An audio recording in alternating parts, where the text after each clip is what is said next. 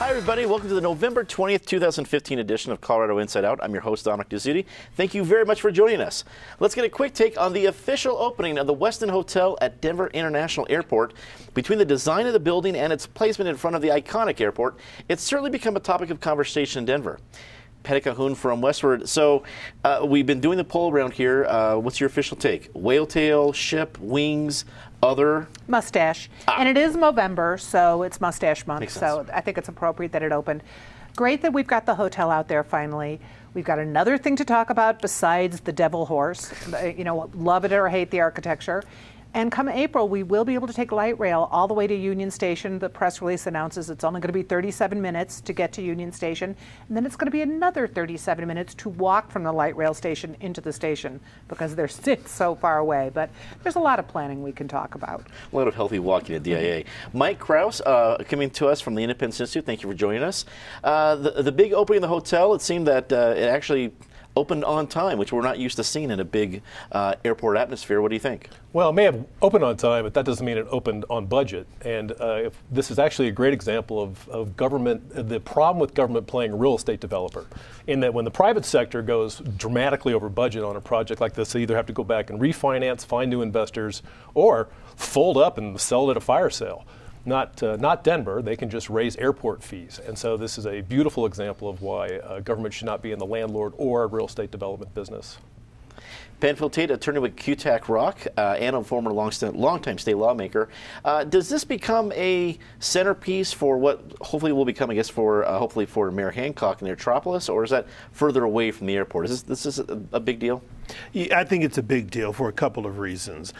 First, I agree with Patty. Of course, it's a mustache. Everybody who looks at it knows that. And it is a centerpiece for him. And just as Mayor Webb completed DIA after Mayor Pena started it, this was Mayor Hancock completing something that someone else sort of started, which is sort of the normal order of things. It's how things should be. So it is huge for him. I don't know if it necessarily plays into the Aerotropolis piece, just because it is situate right there by the terminal, and some of the other development is going to be further away, but it shows that there's at least the ability and an interest in getting some development on site. And who knows, maybe another day Mike and I can debate whether government ought to be in the real estate development business.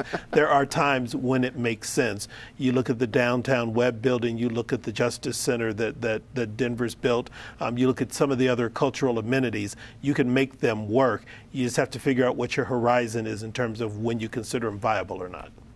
And Ben Gill, public affairs consultant, wrap it up for us. Well, another controversial image at the airport, this one obscuring maybe the only non-controversial image, the beautiful teepees and tents of the airport terminal itself. So I'm not a huge fan of the obscuring of that. I think it's really exciting for all Colorado residents and metro area residents to be able to take the train out there. So I think more than the airport, we're waiting on the train. Makes sense to me. I'm very excited about the train myself. Governor Hickenlooper announced this week that he will not join the 24 states that are working to deny Syrian refugees in their states. He stated that Colorado will work with the federal government and Homeland Security to vet any individuals to maintain safety in the state. Now, Patty, we'll do another round about how other Republicans responded to Governor Hickenlooper, but let's start with his stance. Were you surprised he went out on this political limb? Well, it's not that. It's a crowded political limb. Half the states are still saying they will accept refugees. I don't think it's a surprise at all when you think about it. This is still a country that was founded on immigration. I can absolutely see ramping up security, definitely taking closer looks at the people coming in. But let's remember where terrorism has already happened here. You have homegrown terrorists like Terry Nichols and Tim McVeigh. You didn't have to stop immigration to stop that. I mean, it was not going to happen. You have girls who are getting recruited via the internet who are in suburban Denver. Those are not people coming from Syria. Those are not refugees. Those are people who are here. In Europe, you see people who were raised in Belgium. They were not coming from Syria. They were not coming from the Middle East. And they, too, have been converted. So you just have to watch everywhere. But I don't think shutting our borders and defying what really founded this country is the solution. You just have to be more careful. Mike, this is an international story that quickly became national and then local right here at our state. People ask themselves, oh gosh, here's this tragedy happening in France and this ongoing tragedy happening in Syria. Oh, wait a second, what does it mean if it's hitting our own neighborhood, our own state? What did you think of the stance Governor Hickenlooper took?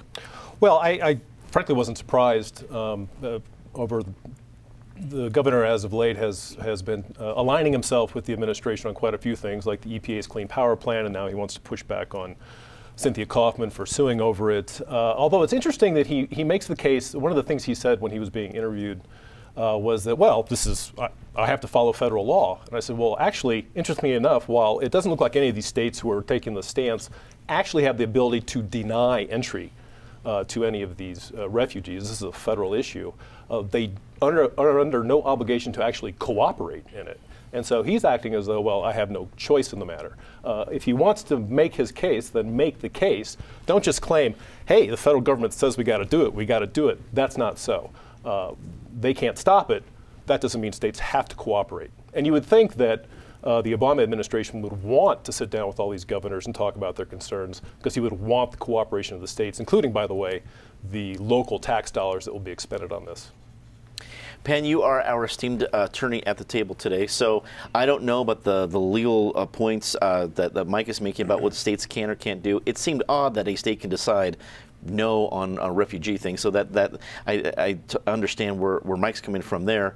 What are some of the other legal ramifications to Hickenlooper's stance?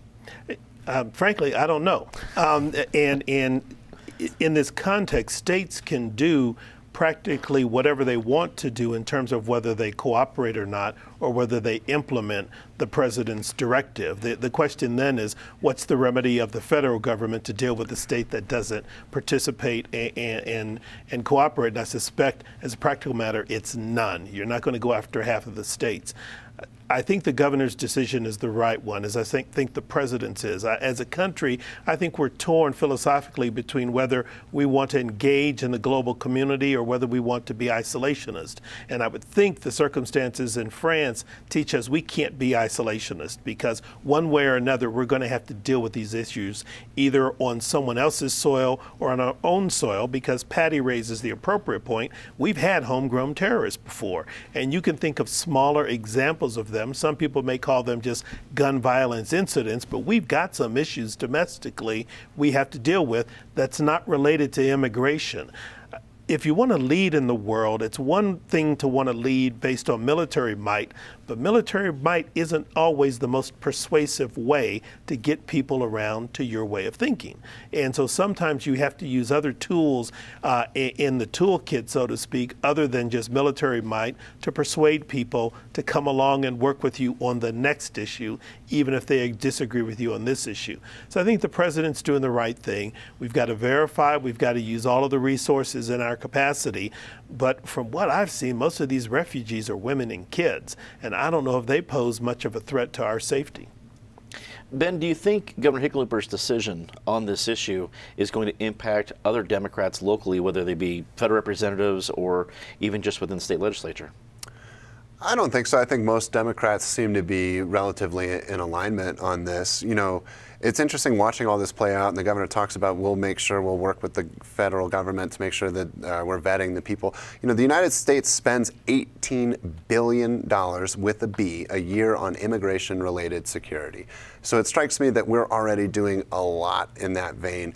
We are a country of immigrants, and to start blocking access to people that are legitimate refugees is not only unpatriotic, but immoral. So I think the governor's stance is completely appropriate. I think it's a total acknowledgement of the history of the country, and I think, you know, the people that are sort of railing against it really ought to look in the mirrors and ask themselves where they came from. And we can look to Paris, to France, where they have, you know, the president of France has said, we're going to continue to allow the 50 or 150,000 Syrian refugees to come into our country. So I think that we have no excuse for trying to block people who have a legitimate humanitarian concern.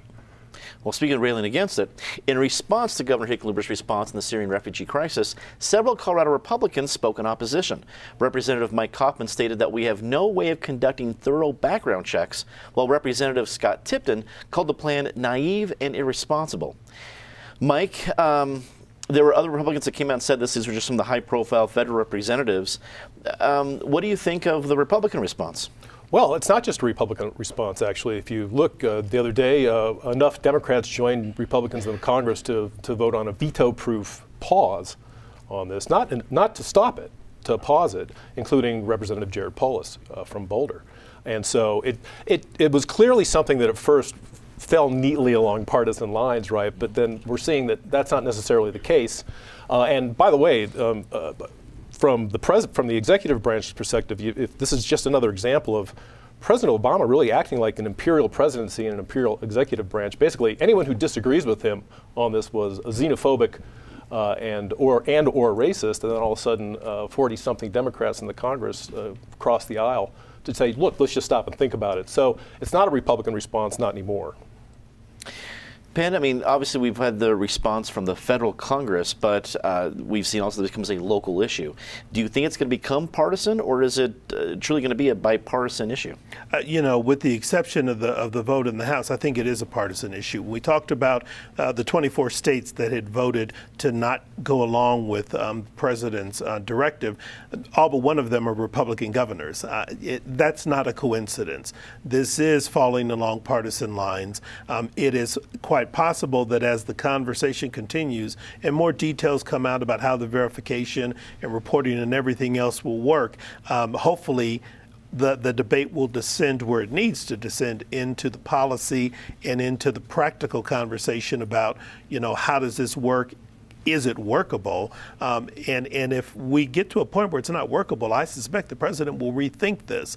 I think what he's given us now is his initial reaction and his initial thought about how we as a country ought to respond to this. But I think it is partisan at this point, but I think there's the possibility that that reaction may change over time. Ben, we're beginning that hyperactive election season, not only with the presidential races, but it's going to become big here in Colorado with our Senate race, things like that. Does this have enough legs to become a political partisan issue for the 2016 election? I think so, because I think security has remained a prominent issue both locally and nationally when we talk about the national body politic. You know, and it's interesting to hear some of these points from folks on either side of the aisle, you know, talking about the safety and security of it. You know, there was an interesting piece in the New York Times that detailed how, what's the number, 2,300 plus folks who are on the terrorism watch list have been able to go and purchase weapons and firearms in our country because the NRA and conservative forces have worked hard to keep that loophole open. And yet, on the same coin, they're saying we can't have these people even coming into the country. So I think it will remain an issue. There's so many things that can come out of it. There's no way it will die down. And certainly with our, you know, unique history in Colorado with episodes of gun violence and then our national history of recent history of having attacks, it won't go away, and I think that we'll see a lot of different permutations and issues come out of it. Somewhere David Coppel's longing to rebut, but he's on he's at a family wedding right this week, so that's okay. He'll be back next time. Patty, wrap it up for us. Well, it's fascinating to think about DIA, which has just celebrated its 20th year and was designed before 2011. I mean, the 9/11, sorry. But it's incredible the difference in security, how that airport would have been designed differently. They're talking about redoing the terminal, which obviously was designed before you had to have more security. Used to be you just had the little magic wand to go over things because they didn't want you to hijack the plane for Cuba. But so we're all rethinking security, and it is absolutely going to affect us as we think about who would be the next president, because you think, how would they respond in something like this? Would they actually know where these countries are? What would they do if they suddenly heard about a hotel being taken over, as we did this morning? So it is going to affect and it's really going to make people less likely to go on a flyer with someone who's an untried politician, I think. A Quinnipiac poll of Colorado Republican voters revealed that 25% currently support Dr. Ben Carson. The results released on Wednesday show Marco Rubio, Donald Trump, and Ted Cruz all fighting for second place, while Carly Fiorina, Rand Paul, and Jeb Bush came in a distant third. Penn, we love talking about polls like this, but we are still a little under a year from the actual general election. Colorado has given up its really official Republican primary, caucus, primary, whatever it is. Their straw poll is not going to matter in next year. So it's not that this is going to predict what Colorado is going to do. But all that being said, we love talking about this. What do you pull out from these poll results? Sure. I think it shows a couple of things. We have talked for quite a while now, a number of years, about how Colorado has evolved into a purple state, where depending on the candidate, the issue, and some of the broader context, Republicans can win, Democrats can win. And I think the poll reflects that. I think among the Republican candidates, Ben Carson at this point has probably been successful in the minds of, I would say, most moderate, or what I call traditional Republicans, as being the least extreme, the least overbearing, the least offensive, the least incompetent, the least bumbling, and the least contradictory. So he gets the most votes in support. I think Trump is too loud. I think Rubio and Cruz and even Bush are probably too far to one extreme or another on particular issues for the vast majority of mainstream Colorado Republicans. And I think the Republican Party in our state has worked hard over the years. First, it was the captive of the moral majority and sort of the faith community. Now it's been struggling to fight back against the Tea Party, because the Tea Party's been running some pretty outrageous candidates that even the Colorado Republican Party doesn't really want to support. And so this doesn't surprise me at all that Carson is in this position and that Trump is sort of back down with Rubio and Cruz, because I think the Coloradans aren't that extreme. And we'll see if this continues. And you're right, part of this is academic, because 2/3 of these people aren't going to be around come May anyway. So, Ben, these poll results that we're seeing from this poll seem to mirror a lot of the national trending. Dr. Carson's having a much better November than Donald Trump is, things like that. But Colorado likes to tweak national standards. We like to be just the outsider, but usually a little bit close to the election.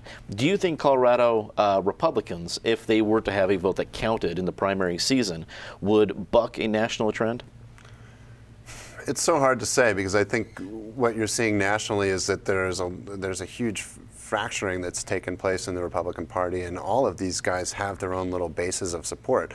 I think here in Colorado, part of the reason that you're seeing Dr. Carson see so much support is because we do have a really substantial evangelical population, and even though he's perhaps less bombastic than some of the other candidates, he's pretty fervent about his religion and is unafraid to say so. So I think that has created a lot of appeal. You know, to me, when I looked at the poll, the big takeaway that I got is that they have a generic Republican beating Hillary Clinton by 10 points. And so the thing that I'd like to say about this is that any Quinnipiac poll done in Colorado should be taken with a huge grain of salt. If they were even close to being accurate, you know, we would have Governor Beaupre today probably running as fast as he can to jump on the, you know, Republican hysteria bandwagon, saying we can't have orphans come out of Syria getting away from ISIS, but we can totally sell guns to people on the terrorist watch list. So, you know, I think that this is a total non-starter and should be, frankly, dismissed out of hand. You do get the David Coppola Award of bringing it back at topic 2 and topic 3. Sure. Well done. Patty, is do you think that Ben Carson will continue to see this kind of popularity in Colorado? I think what happened in Paris last week is going to change how people feel about Ben Carson, because depending on, I mean, you might want to bomb the hell out of ISIS, which is, of course, what Donald Trump is saying. You might want to take an approach some of the other Republican candidates are doing. But of all of them, he, of course, has the least, truly the least amount of experience in thinking about foreign affairs. And, you know, I guess maybe he'd go to China. That's the whole issue. You know, he's got the China involved in the Middle East. He might be focusing on the wrong thing. So I think as people really weigh interesting, smart man, religious against his experience, I think it will shift, because they're going to think, who do we want to be in the White House if and when terrorism hits this country?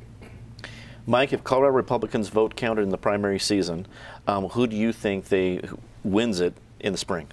Well, I will tell you that, and Ben is right, that Ben Carson has a strong appeal to culturally conservative and evangelical conservatives and Republicans. He really does. He has a strong base. In fact, you saw that during the debate in Boulder, he packed the house over at Colorado Christian University at a Centennial Institute event, and they really loved him over there. I actually think, I don't know who would win that debate, because you remember Colorado primary voters, Republican primary voters tend to elect candidates who don't do particularly well in general elections. I've noticed that over the last couple of weeks, and one of the reasons I think Ben Carson got a bump in this latest poll was that he has been slapped around hard by the national press over some misstatements and some claims he's made, and has really seen some scrutiny that you don't usually see just before we even have a candidate, before he's even the candidate. Certainly that you wouldn't have seen so for example, a lot of people have said, well, Barack Obama's grades were never examined this closely, even though a lot of people had questions about him. But all of a sudden you have Ben Carson, all of a sudden he's being scrutinized. So I think you're actually seeing a bump because a lot of Republican voters are looking at what they consider to be the liberal mainstream press slapping around a guy they like. And so he's getting a bump out of that. I have a hard time seeing it stick around. And by the way, if you want to see Donald Trump, if you want to start getting used to saying President Trump, let's just see another attack somewhere closer to American shores, and he seems to have grabbed that microphone. He grabbed that microphone, but anytime a presidential candidate says the answer to something like this is closing down mosques and forgetting the entire fact that we have a First Amendment, it's got to lose a little bit of credibility, but maybe it's just me. Maybe it's just me. Let's get a quick take on this last one. Colorado officials released a first-of-its-kind water plan this week that is aimed at conservation efforts for the state. The $20 billion plan addresses drought projections aligned with our growing population and plans to address dams and reservoirs. Ben, your short take. This is a big deal just because they did it. I've been asking my dad about water law and water rights in this state since I was a little boy. I still really don't have a great grip on it, other than what we have here is so critical for the rest of the West. So this was a landmark sort of move. It has no teeth, but I think a lot of good ideas, and we'll see what comes. But certainly a really important document as we continue to have explosive growth, not just in Colorado, but in the West in general. And we have to figure out how to manage a finite resource. Patty, can this go from plan to reality? Well, certainly parts of it will be adopted, and Hickenlooper was smart to push it because we have huge growth in Colorado, but we do not have a growth in the amount of water we have unless we play anti-refugee and just shut it down and don't let any go to California, which maybe is where we should worry about our borders. But it is time to think about it. It's time to think about conserving, time to think about what we can do with scarce resources and more people.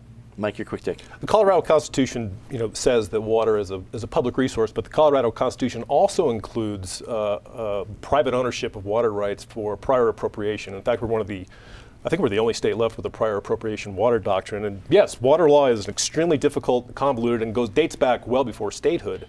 The interesting thing is that, and one of the great fears that we should have is that we should be very careful not to inadvertently run from our prior appropriation doctrine, which actually prices a scarce resource at a market rate, to a public trust doctrine like California has begun adopting, where the government's basically in charge of water. The next thing you know, you have a drought on your hands.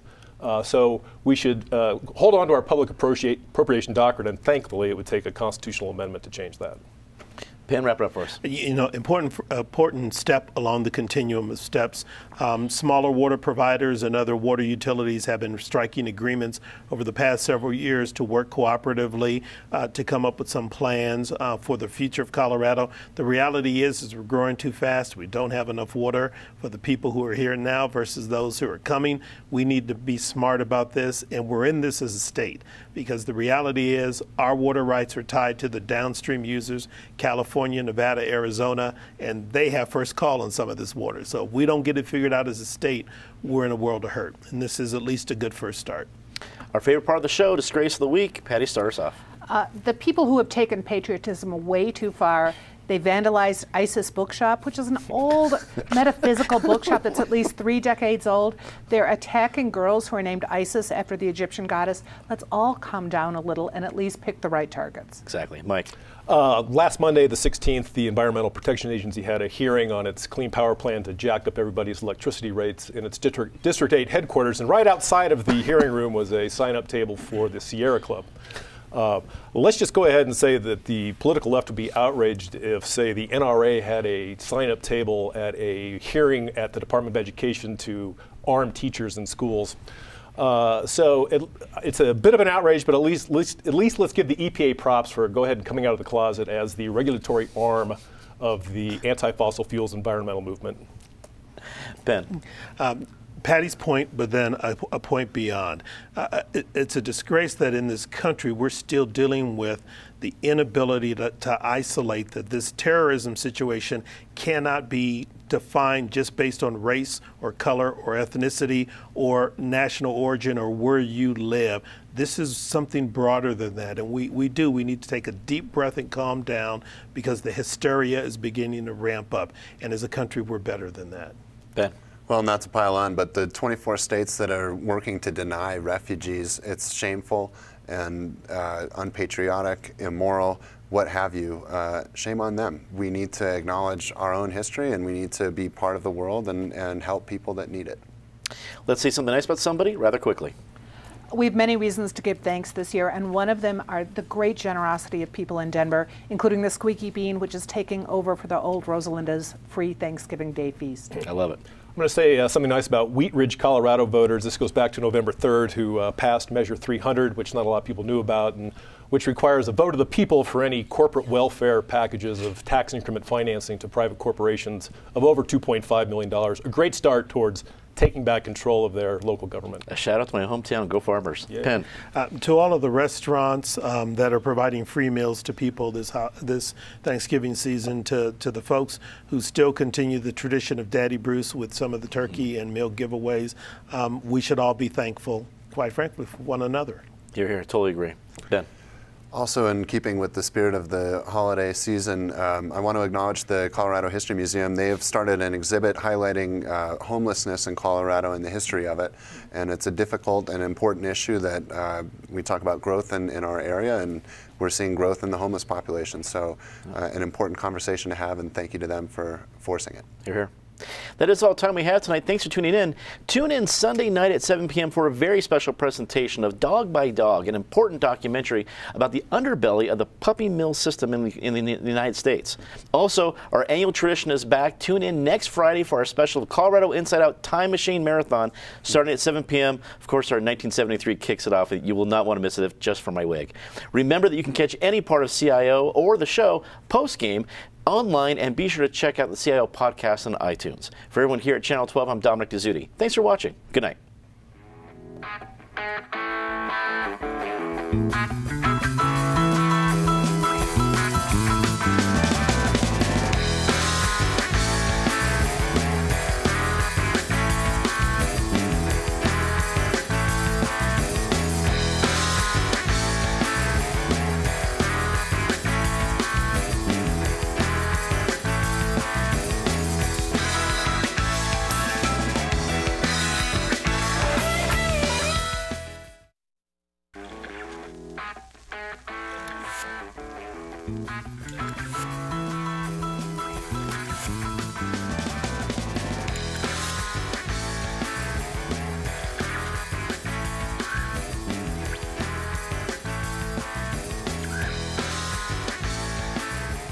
Hello, I'm Steven, and I'll be directing Colorado Inside Out today. I'm not a director, but I play one on TV. The main thing I'll be doing is watching these monitors up here and trying to determine when to go to the talent who will be talking. I'll be working mostly with Tyler, which is our technical director, so he's the one who's pushing all the buttons. He's a big button pusher. Hello, my name is Tyler. I'm the technical director here. It's called a switcher. I basically listen to the director and take the camera cuts as the director calls it. Ready, camera 2, take. So each button here corresponds with a camera out in the studio. Camera 1, camera 2, camera 3, camera 4. For CIO, we use 4 cameras. This bottom row is for preview, so before taking a cut, we pull it up in preview. The preview monitor is to the left there. And as soon as we want to take it into program, which is what's actually going to tape what's being recorded, the director will say, all right, take camera 1. I also wait for the director's cue to bring in IDs, sort of the lower third, tells who the guest is. Also loading clips, roll-ins, which includes the open, and it all changes show to show, so, which is fun. So I basically I take orders from the director, as we all do. and we really enjoy it. Hello?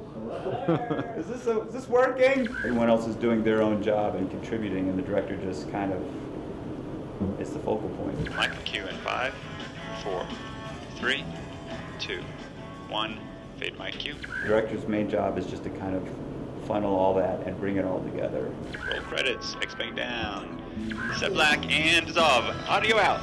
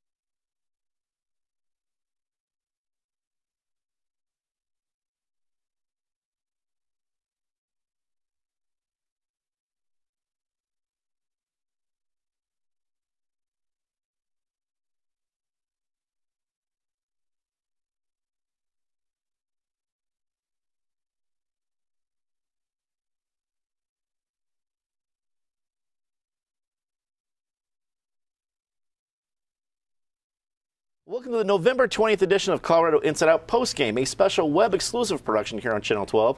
Let's get a quick take on Denver International Airport celebrating its 20th-year anniversary this year and all the variety of things happening into airport security, the hotel, everything opening up, especially this week, and coming on a very busy travel week. Patty Calhoun from Westward, we have a hotel opening, we have increased security concerns, and an airport with its very well documented story of the last 20 years. Take your pick. Well, it's fascinating to think about and how long we've had DIA, that it's been 20 years, and of course it was in the works for 10 years before then. And when you look at the design of DIA, it reminds you of what the world was like back in 1995 as opposed to now with the concerns about terrorism. You also are reminded that we were supposed to have a hotel all along, and it took 20 years to get it built, and we got this beautiful mustachio design. But my next concern is what's going to happen to the terminal, the Jeppesen terminal, under that great tent roof, that great big open space. There's talk about moving security away from the floor there, and you would have to go through security before you get there. There currently are RFPs out from DIA. They're looking for plans. So you would essentially turn that terminal, which is a beautiful space, into the world's largest shopping mall, only for those who have already passed through security, which I think would be a real waste of that at the airport. So we have a lot of issues coming up. We'll have to see if light rail is going to work. We're going to have to see if people are going to be able to cart their suitcases all the way from the light rail stop to Union Station because we were too cheap to build a moving sidewalk. We've got some things still to see how they work out. Someone's got like an airport Segway business out there. They make millions. Mike Krause from the Independence Institute. DIA has done I think a pretty good job of meeting some pretty high expectations, and I think in Denver we take it for granted. It's a very busy airport. I just did some flying nationally and internationally. DIA is a very busy airport. What do you think our reputation is nationally for having to do with a lot of different things? Well, I think that, look, DIA is, a lot of people might not realize just how busy DIA has become. And in fact, if you go look at airport statistics, DIA is indeed an extremely busy airport and also a big international hub now, bigger and bigger. Although it's a frustrating airport because it's so beautiful, and it's so beautiful inside, especially in the Jeppesen terminal. But then they have these bizarre design issues in there that go back, almost like they were designed after like it was a Soviet Russia architect, where you pile people off of 4 train cars into one narrow staircase going up.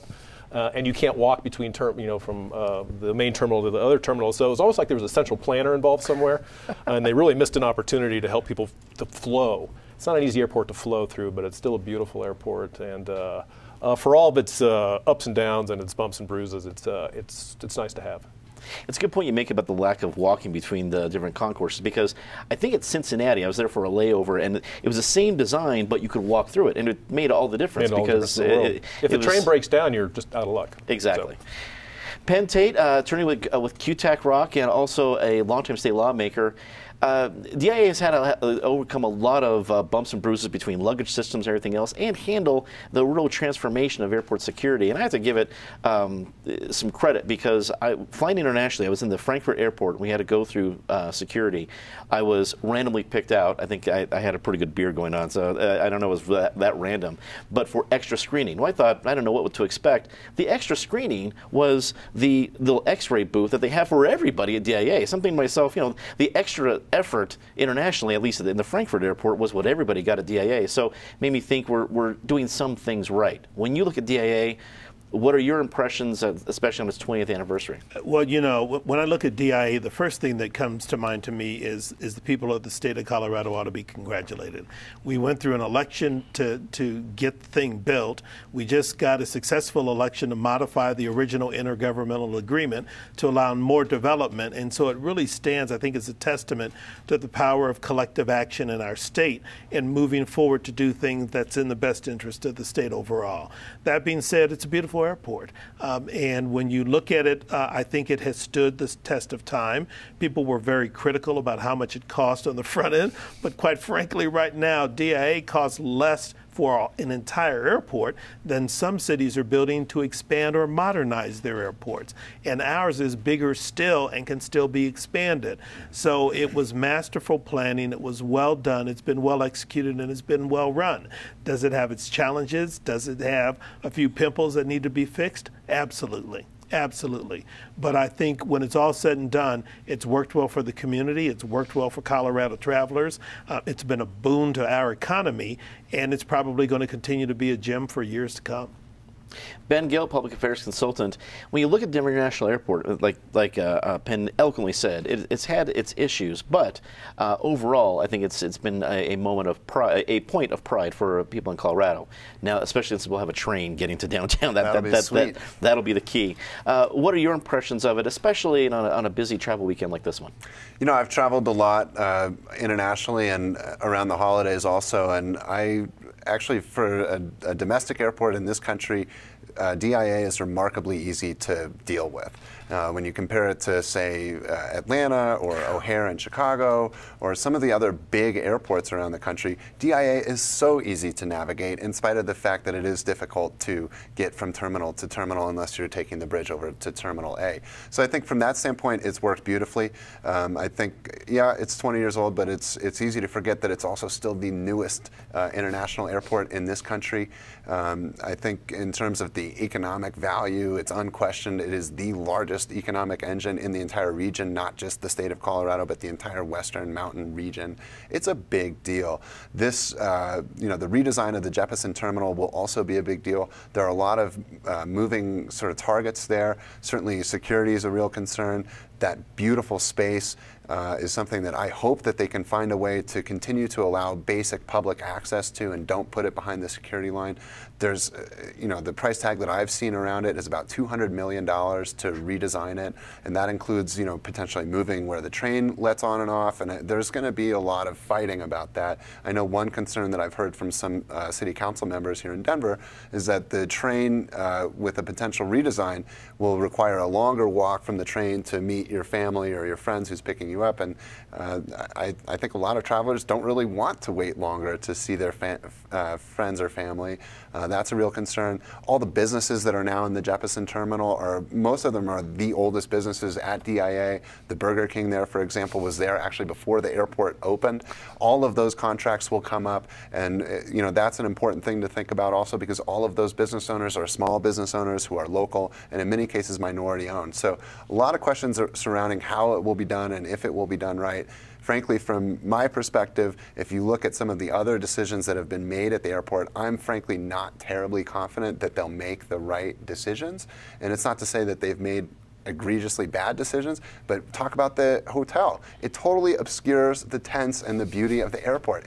It's terrible from that perspective. It's a cool looking building, fine, but it blocks the cooler looking building. So hopefully we can get our priorities straight and do a little bit better job inside the terminal.